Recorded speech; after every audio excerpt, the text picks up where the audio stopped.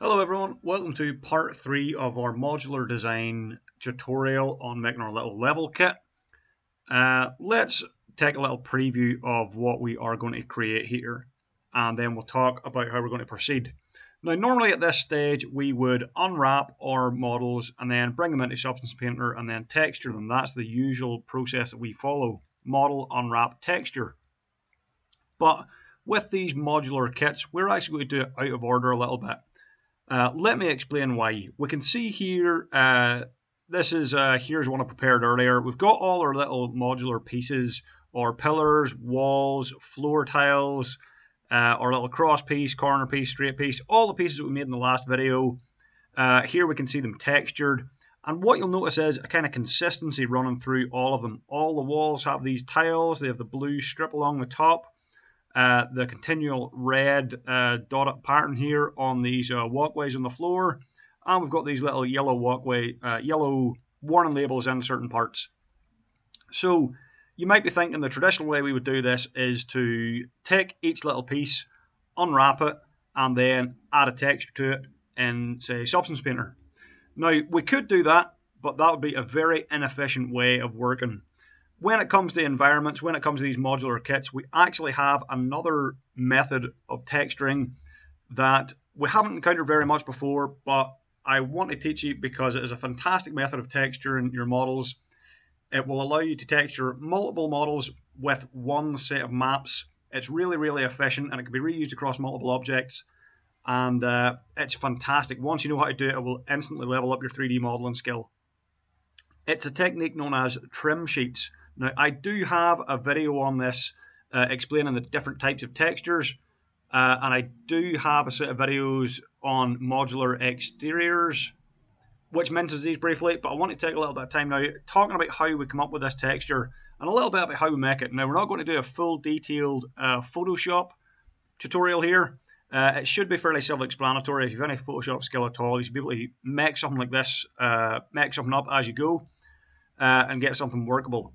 But the key features of a trim sheet is that it is halfway between a UV unwrap texture, like we would do for any normal object, and also halfway between a full tiling texture, like we would have, say, grass on a field. It's halfway between both. It combines some of the features of both those things. But one of the key features of a trim sheet is we make the texture first before we unwrap the object. So let me explain a little bit about what's happening here. You can see in this texture, it is a square texture map. We're looking at the diffuse map here.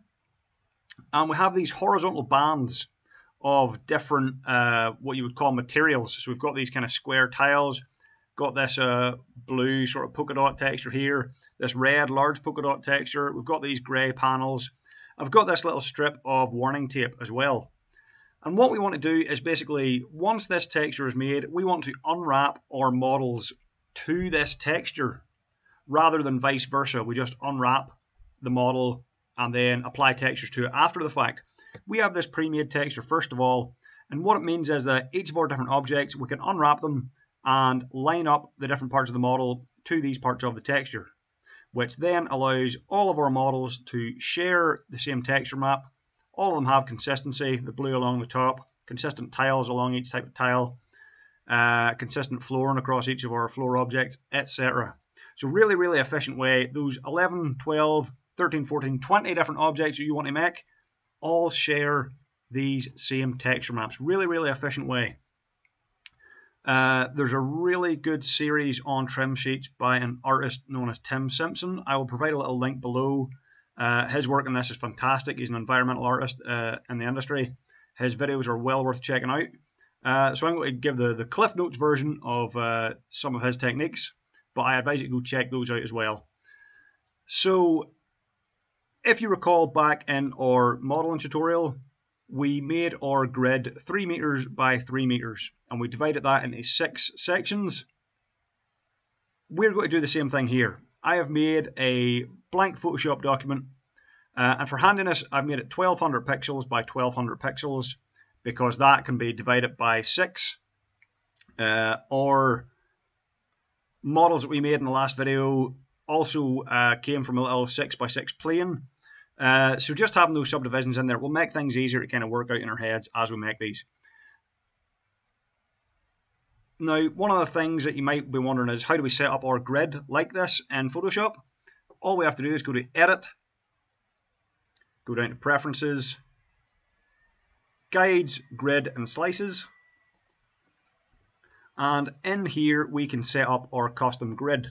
So knowing that my overall image size is 1200 by 1200 pixels, I've set a grid line every 400 pixels, which would be dividing it into thirds, and then 2 subdivisions, dividing those thirds again into sixths. Now I could do this just a grid line every 200 pixels and just 1 subdivision. That would also work equally as well. But if we do this, we get these grid lines up. And what's great about these grid lines is we can use our marquee tool and they will snap to those grid lines. So if I just hide my diffuse texture here and we were starting from scratch, I would make a new layer. I would grab my marquee tool and it will automatically snap to these lines. And then I can just fill it with colors and textures however I want. That way I can keep this all within these 6 stripes. Now, I don't need to do 6 stripes. I could put 10 stripes in here.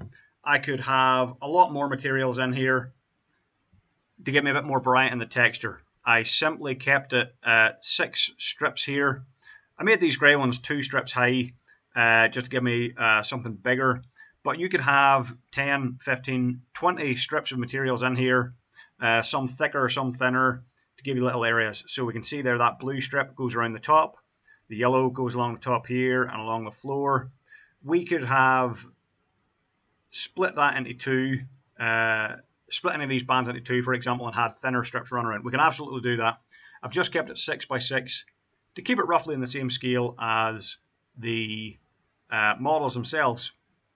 So as I say, I'm not going to go into detail about how we can make all these individual things. With a little bit of Photoshop skill, you can make whatever texture you want. Just try to work within those horizontal strips, try and work within those grids. One little tip I will tell you is how do we create this kind of grid pattern here. A very simple way, we can use our brush tool, just with a hard round brush. And if we bring up our window and brush settings, we can increase the spacing of the brush. So what I will do is just increase the spacing there until we get a nice little bit of space between them. I'll just create a new layer, and if we just click, hold shift and drag, bring that above what we can actually see there.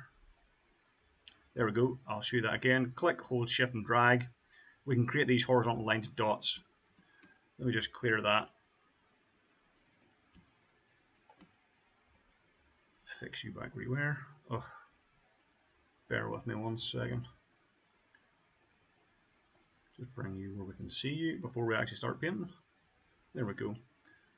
So I'll draw 1 horizontal line of dots, grab my move tool, hold the shift and alt keys, and then I can drag this line down and nudge it with my arrow keys just to create a duplicate of it. Just repeat that same pattern over again. Hold shift and alt, drag it down, nudge it with the arrow keys, just to make these lines and rows of dots.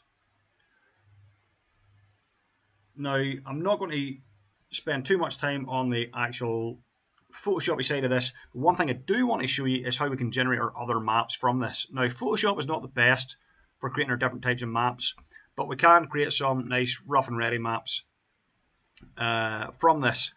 We can make our roughness maps.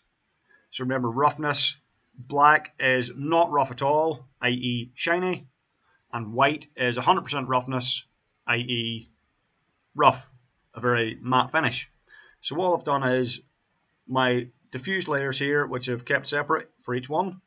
I've made a duplicate of those, put it into the roughness, and just filled it with a different shade of grey. Different shades of grey for different roughness values. And easy peasy, that gets us our roughness map. Your roughness map is just a slider from black to white to show what's rough and what's shiny.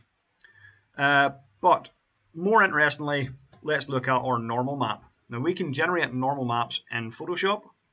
They're not the 100% best normal maps you can get. Using something like Substance Painter or Substance Designer will get you a better result. But if you don't have those softwares, Photoshop can be used to get you normal maps that will look good enough for a blind man on a galloping horse, as they say. If you look too closely at them, they're maybe not perfect, but for just general everyday use, they'll do the job. So here's one that I've kind of half prepared earlier. I'm just going to show you how we can make one of our little strips. Now you'll notice that I have multiple layers here. We do have to do this separately, strip by strip.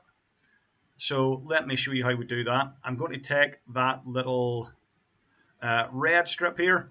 Now this red strip, I have it saved as two separate layers, the studs and the red underlay. So I'm going to select both of those. I'm going to duplicate them, right click and duplicate layers. And we're just going to drag that copy up into my normal folder. And what I'm going to do is just hit Control, select the top layer there, select the top of the two, hit Control E on my keyboard to merge those. So that's now all one layer. Let me just hide that diffuse as well to clear up any confusion. And hide that extra layer that we made, we don't need anymore. So there we go. This is just the piece that I want to turn into my normal map. Here we go. I can... Now, let me show you the wrong way to do this, and then I'll show you how we can fix this, get a better result. Now, it's very easy to actually generate the normal map, but we just need to do a few extra steps to make it a good normal map. All we have to do when we have our layer here is go up to Filter, 3D, Generate Normal Map. When we do that, we'll get this little menu that should appear eventually. There we go. And we can see we are getting a normal map automatically generated. A few tips. I want my studs to look as if they're sticking out the way, out from the surface. So, having done trial and error on this, to make that look right, we want to have the dark navy side on the top and the sort of light blue turquoise side on the bottom of each individual dot. We have an invert button here. If we invert, we can see we get the navy on the bottom, turquoise on top. We want to make sure this is inverted. We just want to make sure that the navy is on top and the turquoise is on the bottom.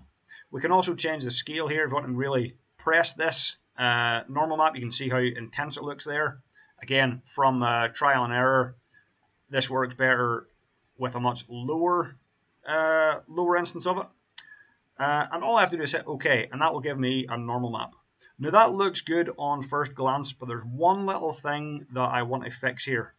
If I zoom in, you can maybe just see that up at the top here, we've got a kind of a navy shadow all along the top, and we've got that turquoise shadow all along the bottom, which will mean that when we bring this texture into 3D Studio Max and we stack two of these beside each other, there's going to just be a little bit of a sort of, it'll look like a little bit of a crease or a little bit of a valley in the texture between these rows, where this looks like it's pointing up the way, this looks like it's pointing down the way. We get a weird little shadow highlight.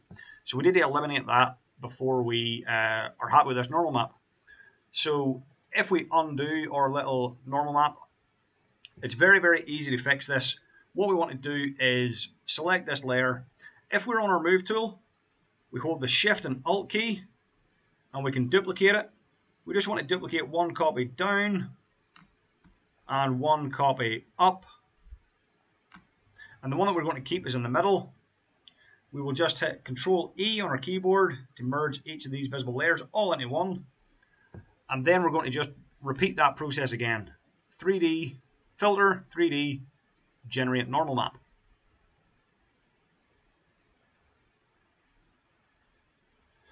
Same settings as before is fine, but we're going to hit OK.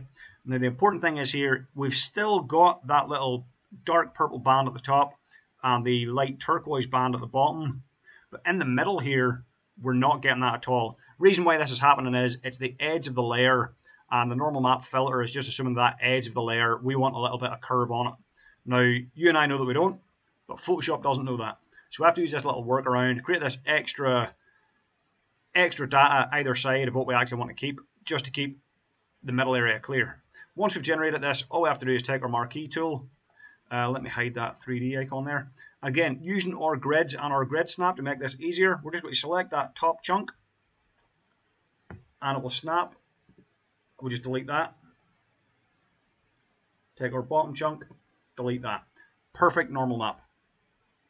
We do our other pieces, use that same process. So for this one, we would have duplicated one below and then deleted it afterwards. We have this piece here. And the last thing I want to do for the other areas where I'm not going to have any real normal data, all I want to do is create a layer that fills in the rest with a neutral color. So all I need to do is take my eyedropper tool, just select one of these neutral colors right in the middle, and just fill a blank layer with that neutral color, just to give me the full normal map. All I have to do then is, excuse me, save this out as a PNG. Well, technically, I would want to resize as well. My image size I set to 1200 because it's a nice division of 6.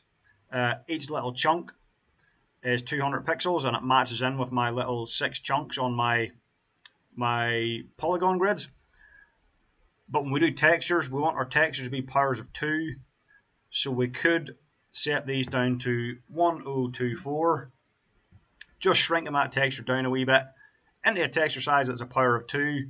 It'll work nicer in our game engine. So we can do that once we're happy with everything, and then just file, save as, or export as a PNG. Easy peasy. So that's how we get our textures, that's how we get our trim sheets. If you're not familiar with what the purpose of these trim sheets is, let me show you another little example just before we finish this video of another model that I made previously. It's this little stone altar, and you can see that we have these continuous bands of different types of stone rotating all the way around. Now, instead of me unwrapping this model and having lots of discs and circles in the unwrap, how I unwrapped this was a lot of concentric circles, which I then snipped and then straightened into long straight bands. I then applied those long straight bands to this trim sheet. If I just shrink this down, bring it beside, you'll see what we have here. Very, very similar horizontal bands. Now these ones, instead of being hand painted in Photoshop, these were made from photo textures, cobblestones, different types of bricks and paving slab that went on the ground. And you can see it most clearly here in these two large slabs with cracks in them, vertical crack, horizontal crack. So we took this concentric circle and we straightened it out, and we basically laid that strip of polygons horizontally across this part of the texture. Now, because it tiles left and right, our strip of polys could hang off to the left and hang off to the right, and it would all work totally fine. It's very, very obviously repeating with that horizontal and vertical crack, but it shows the effect of what we can do. Now, if you still don't understand, it will all be made clear in the next video in part 3 when we do the actual unwrapping. So if you want to skip to that video, get more hands-on with it, it should make sense. These textures that I have made, I'm going to make these available for you so you can actually follow along with the tutorial. And as I say, when we get hands-on with it, it should make more sense. But if you followed along with that, I hope you can see how this could be a useful technique, the trim sheet technique, in order to use one set of maps to texture a whole lot of objects. As I say, there's other great tutorials out there for this. I'm going to link to Tim Simpson's Polygon Academy channel, where he does a great explanation of this. Can probably explain it a lot better than I can, and it's well worth spending the hour or two to watch those videos. So I'm going to leave this one here for now. You can use this texture that I'll supply, or you can try to make one your own. I would suggest just use that 6x6 grid as well for this example. Or if you want to be more adventurous, you can try maybe creating 8, 10 different strips and see what you can come up with. We'll leave it there for now, and I will see you in the next video where we are going to unwrap our pieces so that this texture will apply to them. So thank you very much for watching, and I will see you in the next video.